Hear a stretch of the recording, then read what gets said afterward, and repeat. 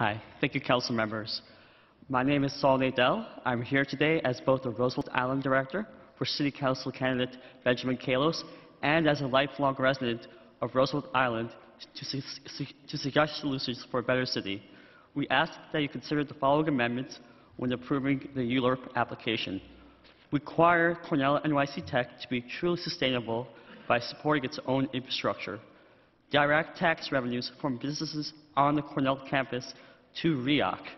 Require transportation improvements ahead of Cornell's move-in day. Support local renewable energy through Cornell's applied sciences mandate. Require Cornell to utilize a sustainable waste management plan that includes supporting and extending the existing AVAC system.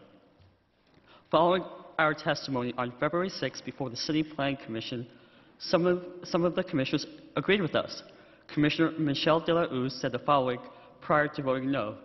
Quote, services on the island are paid for by residents through ground leases. Although Cornell has agreed to provide private security and pay for a few other things, I am not happy with the exemption for paying for services. End quote.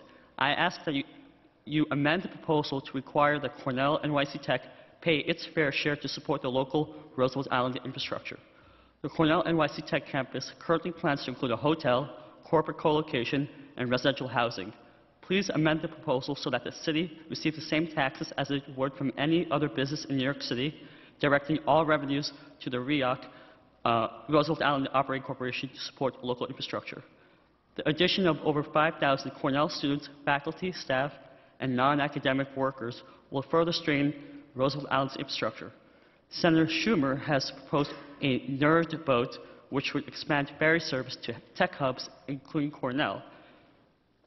The nerd vote must be funded next year, in the 2014-2015 fiscal year, to be online for Cornell's opening in 2017. I know I'm short on time. In closing, I ask that you consider our testimony and make the amendments that we, the City Planning Commission, and the Roosevelt Island Community Coalition members are requesting. Thank you. Thank you.